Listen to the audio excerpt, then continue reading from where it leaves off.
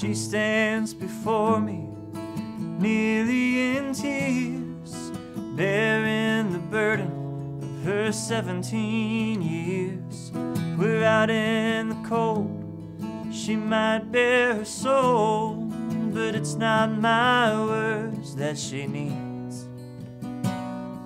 Her smile is like stone, but it's only for show. The carols aren't helping, but God bless the snow. It quietly buries her sin in the ground as the dark hides a face I can't read. It's like she wants to speak freely, but she doesn't yet trust me, like she'd break as soon as she'd begin. It could be guilt, could be anger, or something else altogether, but she tells a full story just by holding it in. And it's times like these I'm reminded why we're still preaching Christ crucified, praising a King who was born to die, that we'd stay alive.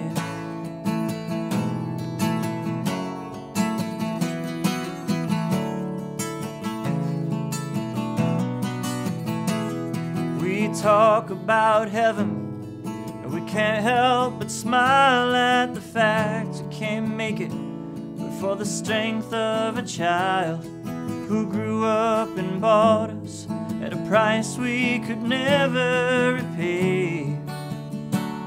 What more can we say? We just listen for reindeer and listen for bells, but no creature is stirring, not even ourselves. And the lights and the stores and the cold seem to just melt away.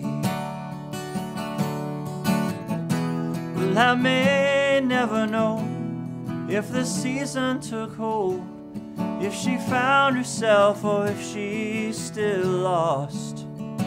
But in her single tear, to me the message was clear, that the reason for the manger is the cross. And it's times like these I'm reminded why we're still preaching Christ crucified, praising a King who was born to die, that we'd stay alive.